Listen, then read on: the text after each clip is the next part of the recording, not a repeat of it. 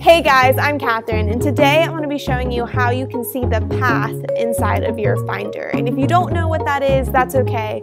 If you go to your Finder on a Mac, and so obviously you have to be on a Mac, but if you go to say downloads and then you do command click on like this top thing here, you have kind of how you got there. So you have like my username and then all the users and then all this other stuff.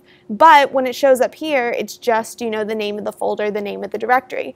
Well, we can do a terminal command that shows exactly how we got to downloads. And so if we do command click here, we can see our path.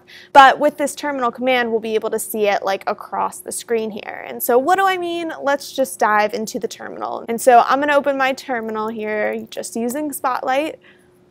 And I'll set it all up here, and we, again, are going to be customizing our Mac, and so we are going to do defaults because we're accessing the defaults of our system, and we're changing something, so we have right here, and then we have com.apple.finder because we're changing something about our Finder, and then we're going to do something a little weird. It's going to be _fx show POSIX path in title space dash bool. Yes. And so what does this mean? We are accessing our defaults, we're writing something new to our Finder defaults, and basically this whole show POSIX thing, it basically says show the path inside of the little Finder label at the top, and then what are we saying? Is it going to be true or false? Because that's what a Boolean is. We're saying yes, we do want it to show this path inside of the title of our Finder.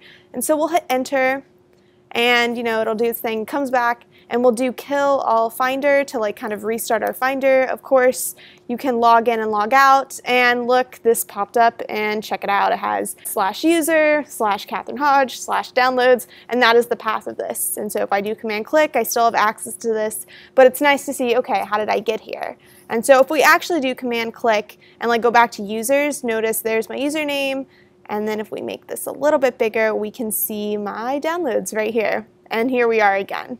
So this can make it a little bit easier to navigate your files and such. And so if we decide we don't like this Finder, you know, path thing, like it's weird to us, then we can actually change it back. If we go back to our terminal, we can just do the same command basically, but instead of yes, we are going to say no. So you can actually access like a previous command by just doing up, and it will go back to like however, you know, many you want to go, but we want to just go up to go back to this, and we're going to change yes to no, not MP. We're going to change it to no. We'll hit enter, and we'll do kill all Finder again to like restart our Finder so our changes take place.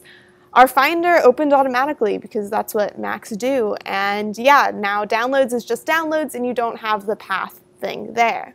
So what did we do? Well, we learned how to have the path title inside of our Finder here. We could have it say just the directory name, downloads, or say the entire path of how we got here.